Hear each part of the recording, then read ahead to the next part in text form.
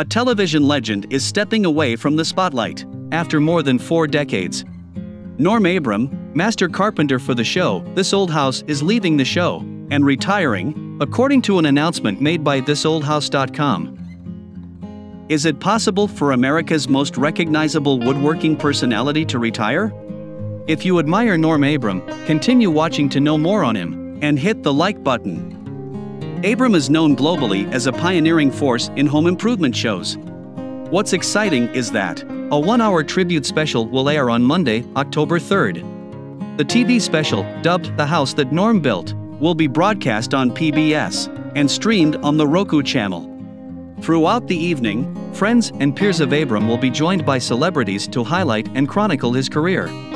Classic moments and rare archival footage will be interspersed with various interviews. Abram appeared in over 1,000 episodes of This Old House, worked on more than 50 home renovation projects, and hosted close to 300 episodes of The New Yankee Workshop. He is known for his humility, trademark plaid shirt, and dedication to his craft. Over his 43-year career, Abram was vaulted from humble carpenter to national celebrity. The 72-year-old is a living legend who helped create the home improvement television genre, and entire networks are now in existence because of the trusted expertise to generations of homeowners that he provided. According to This Old House, Abram's career began in Massachusetts. Back in 1958's Christmas Eve, Abram began working with his father, a Boston carpenter, to install hardwood floors. Abram used to work with his father on weekends and during summer breaks from school. He learned his skills slowly and methodically. In 1978, a TV creator named Russell Moorish commissioned Abram to build a barn. After seeing Abram's work, Moorish invited him to help with a project in Dorchester. Abram would help restore a historic house, all while being filmed by a TV crew for a debut series. This Old House was an instant success when it premiered back in 1979. Since then, the show has received a combined 117 Emmy nominations, with 20 Emmy wins overall. This Old House also received a Lifetime Achievement Award from the National Academy of Television, Arts and Sciences, at the 49th Annual Daytime Emmy Awards.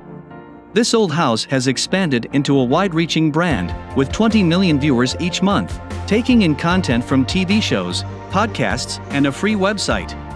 Last year, the brand was acquired by Roku, the company that became prominent through streaming devices. While it has been decades since Norm Abram has been putting his heart and soul into his art, you might be curious to know about his fortunes. No doubt, the 72-year-old carpenter has amassed hefty sums. He holds an estimated net worth of $2.5 million. All thanks to his appearance in This Old House and its spin-off, The New Yankee Workshop, which ran from 1989 to 2009.